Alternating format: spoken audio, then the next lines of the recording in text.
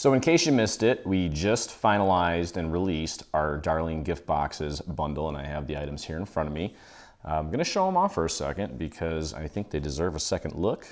For those that missed it, this is our Rosie gift box.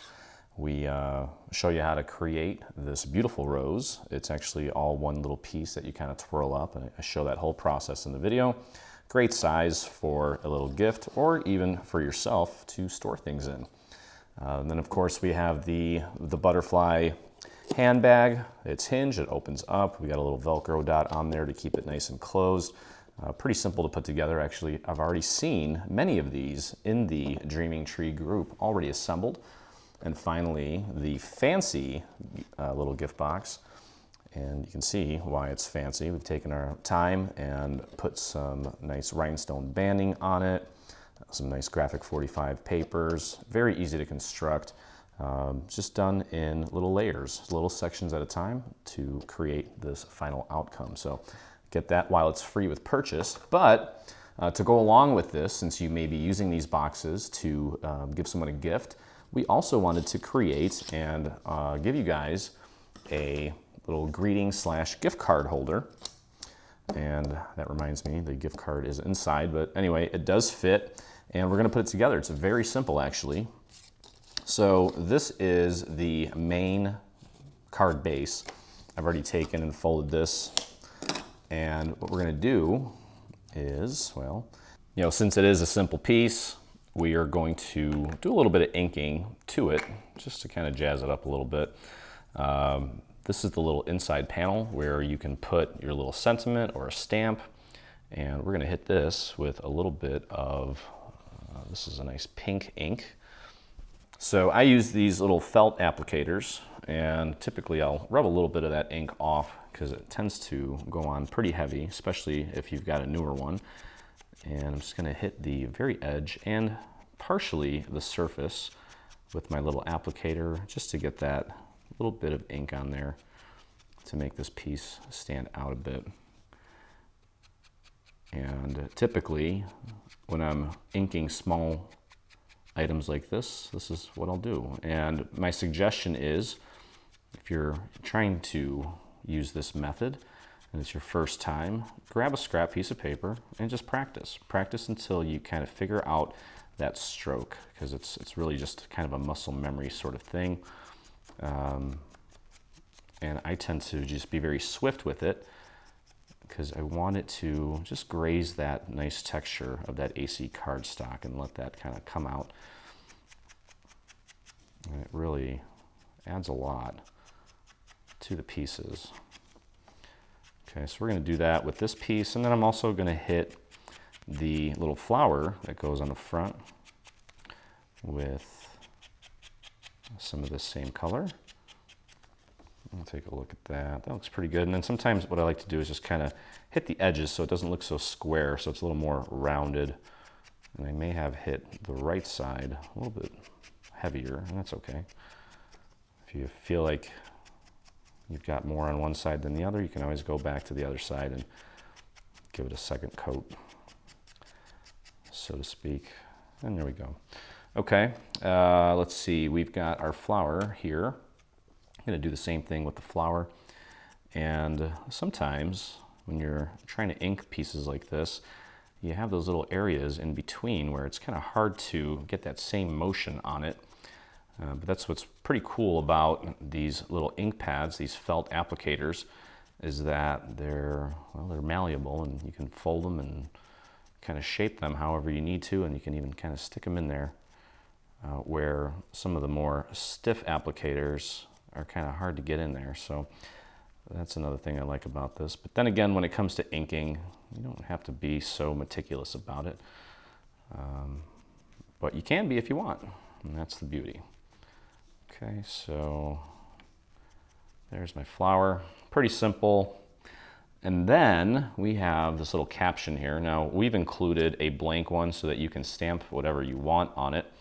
Now, there's also in your extras folder, in the caption folder, we've included that caption for you, should you decide that you want to use that.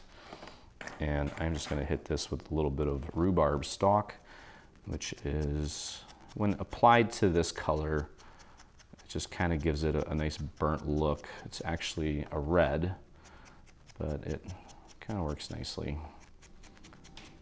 It gives it a bit of a distressed feel, almost like a coffee stained sort of feel, which is appropriate because we do have, and we're featuring some graphic 45 papers on this little freebie. And I feel like that is kind of a common theme in a lot of their work, is that rustic sort of vibe. Okay, and that looks about right. Again, you can go as heavy or as light as you want. And now kind of adding this will help it blend into the paper that we're affixing it to once we're all done. So again, it's gonna be pretty simple. The inside is gonna feature this little piece here that we inked. So all we wanna do is just grab our glue and get our glue right on there. Go very light. It's a small piece. Overall, it's a very dainty little card. So we don't wanna overdo it on the glue. There's not that much surface area to adhere. All right, so we're gonna put this on the right-hand side. You wanna make sure that you line that up nicely so that you have a nice even border going all the way around. Kind of like that. And just press that down into place. Okay. And this side here is where we're going to feature our little gift card holder, okay? So that is going to, and actually let me show you here. It comes out like this. You've got 3 tabs, 2 on the side, 1 on the bottom. You want to fold those in and crease them nicely so that they're nice and flat, so they're not fighting you. It'll be a lot easier to get it glued down if we're not fighting it, okay? And you want the gift card slot, the actual opening, to face towards the center here so that the gift card doesn't slide out. Okay, but we're gonna adhere it like this. Basically gonna get it centered just like we did there with a nice even border. And to do that, I'm just gonna put some glue on these 3 tabs here. Just like that. And I am gonna make sure that that glue gets all the way out to the very edge so it looks nice and polished and clean and all together. Okay, and again, just get that nice and centered. Just like that. I think that's pretty good. Just want to inch it over a little bit and then just press down. Okay. Now, in the final photo, you'll see the actual gift card in there. I actually left it inside the house, so I'm not going to stop my filming and go get it, but it will fit in there. Okay, so there is that. And then on the front, we've got this piece here. Okay, there's little cutouts for some leaves there. So those are going to go towards the bottom. So let's get this in place. Just get some glue on it. Very simple project, especially if you're new to Dreaming Tree. Definitely one that I would try. It'll get you accustomed to loading your files into your favorite cutting software and, you know, doing something simple. Because as I always say, if you can make a freebie, you can pretty much make anything on the site. And I'm very confident in saying that because the process is the same. As long as you get all your pieces cut out and follow along with me, there's really nothing that you can't do from our site. Okay, so there we go. Pretty cute. We've got our little flower here. Now, we're gonna glue this one down flat. We're not gonna do anything fancy with it, like train it or anything like that. But we did give it a little bit of an inking. Now take a look at this flower. You'll notice that there's a cutout here, one of the larger cutouts. I'm going to match that up with that large cutout there because it is not a symmetrical design. Okay, so just get that nice and centered there. There we go. We're going to throw a little rhinestone there in the center when we're all said and done. And we'll just throw our caption down now. And our card is done. And of course, wouldn't be complete without a matching envelope, which we have for you. So we'll just throw that right on there. Just get it nice and centered. Make sure there's a nice even border there. Very simple. I'm really taking my time with this but you could totally whip this together in a few minutes. I have no doubt. And there we go, okay? A little gift card right in there, sentiment.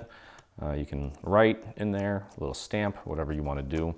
And then actually, you know what, before we do that, let's talk about rhinestones here. And let me get my pick-me-up tool. And let me get some scrap paper here. So, you know, if you're mailing this, or even if you're gifting it, it would be a good idea to, even though these, so you know, these rhinestones, they have sticky backings, but sometimes they don't even come off of the plastic. So with a pick-me-up tool or with your finger, you just kind of dab it in a little bit of glue, brush it off slightly so that it's not overly caked on there, and then you can just press that down. This tool also comes with, on the other side, it's got this little thing you can pop out and use to, I'll show you here how we do it. Let me grab another rhinestone here. Get that sticky back, not even staying on there.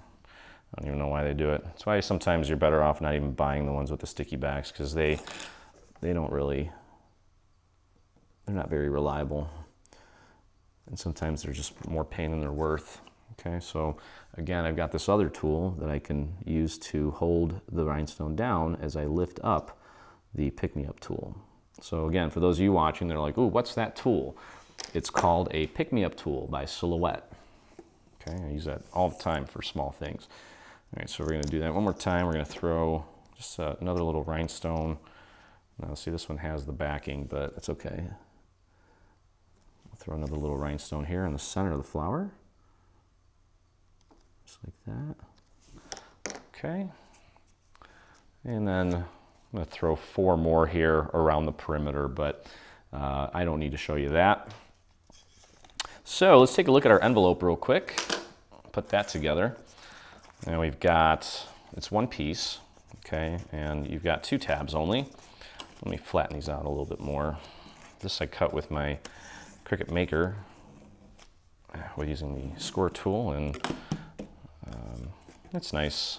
You do have to kind of flatten things out a little bit, and sometimes they're not as aligned as I would like, but it's better than nothing, I suppose. So let's get our glue on these 2 tabs. Work that glue out to the bottom here, right to the very edge of that tab. Okay. And then all you got to do is take this, fold it up. It should match up pretty seamlessly. If you need to kind of nudge it over a little bit, you can do so. And then just press down on those tabs. Get that to adhere. And then close your flap, fold your flap over. We have this nice little accent piece. It's going to go right there. We're just going to center that nicely, just to give it a little bit of color. Okay. So let's get our glue on that. And that will pretty much do it. Get yourself a stamp, a gift card, whatever it is you're gifting to whoever you're gifting it to. And you've got a nice little handmade way to give a gift. And there we go. And just press that down, make sure it's nice and centered. Okay, there we go. And voila. And that's it. And then this will go really nicely with one of our new little gift boxes. What more could you ask for? You're not going to find anything like this at a retail store, I can assure you that. So I hope you guys enjoyed the video. If you did, please take a moment and hit that subscribe button on our YouTube channel. That lets me know that, well, you enjoy crafting with me and you enjoy the freebies. And if you make this or any of the items from our new bundle, or actually anything from our catalog, we'd love to see it. So join us in the official group on Facebook by doing a search for Dreaming Tree Group, where you can join myself and the 14,000 plus other dreamers that inspire us daily. So thank you for hanging out with me, and I look forward to crafting with you again. Stay on top of all things Dreaming Tree and engage with us today. Get the latest news and enter in our giveaways on Facebook. Get inspired by following us on Pinterest. Be the first to see our new product launches on Instagram. Do you prefer Twitter? Yep, we're there too. Watch our beautiful product trailers and assembly tutorials on YouTube. For more information, visit www.3dsvg.com. Live, craft, love, and dream.